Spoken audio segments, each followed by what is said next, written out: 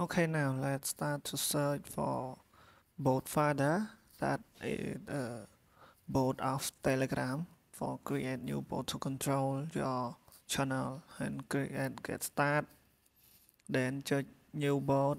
No, click on new bot, and the new bot will would like you to input your bot name, and then I you to create a bot name that's called test bot. I will write test bot. Yeah. In this case, I try to add a bot, but I use the test bot. Yeah. Now test bot create, and then I need to add the username. Username I use with this bot and not good, so I use with test and group, and below the bot need to use a word bot the end of the username.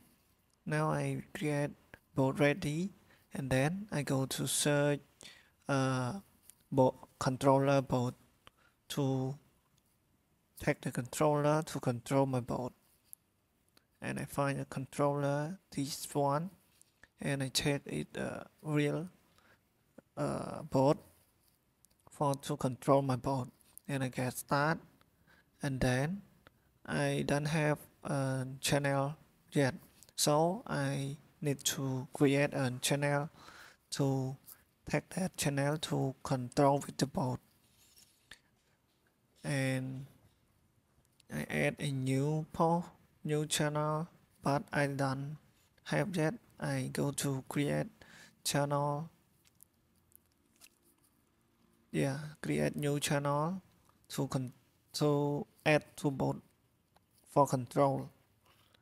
I use name the test channel and some description because I use this for test, and I add one member that this I use the channel link with the username, and I add one member, the people that I know, and add and skip.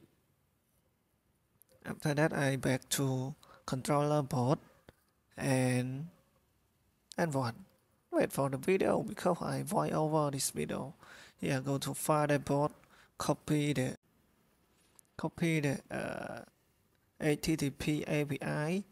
It's mean API for bot, and pass it to controller bot for to control our bot, and then they said add a channel you should be follow this two step. Yeah, I back to the channel that I create before and search for the name of my bot. In this case, I search via Lincoln, and I will back to write down my bot name and copy my bot name to add in my channel. It's easy. No, it's not my channel bot. I back to the controller bot and rewrite. I try to copy it, but if I copy this, I will get with the link, so it's not good. The link can be add, can be searched, found not found in the search to add. So I write the username of my bot, that name test 168 group and slash bot, and then I back to test channel that I create test and add my bot name. I input my username bot this and add Mac admin, add new admin and save, and then what will I do? Yeah, and then I try to say hi in my channel. I don't have the button link, so for I got button link, I should go to the channel that I manage now to bot controller. I forward this message to the bot controller bot, and then controller bot will ask where we are from, and for set the time zone, I input my Siri in Phnom Penh. Yeah, now it asks me to confirm it is right to +7 AZ time. Now it's ready, and I have a bot, test bot, that it's my bot that I create, and now I can create post or schedule post or state or edit any post in this. Now I test hello Dara, and yeah, I don't see in channel. I try more because in this I review, but I can create a post and select the channel with the bot. Yes, and you can also enable link preview or off, on or off.